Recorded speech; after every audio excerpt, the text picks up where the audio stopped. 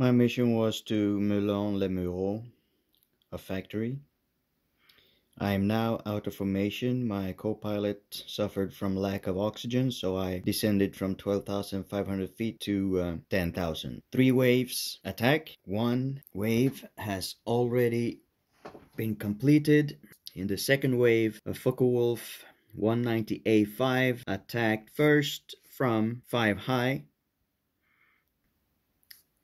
and then his first successive attack is from a vertical climb position. My radio operator in the waist spray fired and hit him and damaged him without serious damage, but since this is a skilled pilot, an ace, the first serious damage becomes a light damage. And now this ace has fired and he hit me, of course, even though I am flying evasive action, and he hit the armorer station, the aft bomb bay in this case, in this version, and he also hit the left wing. I have taken hits before, several superficial damages, and hit to the wing root. My right package guns have also been hit, the ammo boxes. And now the damage to the armorer station is 2d6s,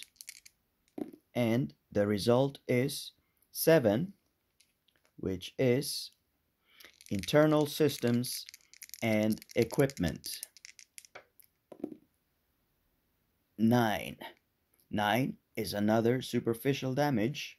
The second hit was to the left wing, 2d6, 4, and 4 is a flap, and my version is a B26 B10 to G. It is a C5. Another die roll will determine if it is the inboard or outboard flap and what the damage is. The red is for the inboard flap, and the right is a 2 superficial damage. That's good. So I mark superficial damage. There are no passing shots, and this ace will come around for another successive attack.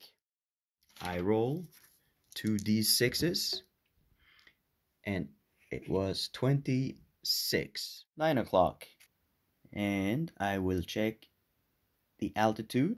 It comes from 9 o'clock, and the result is 2, which means he is attacking from 9 o'clock high.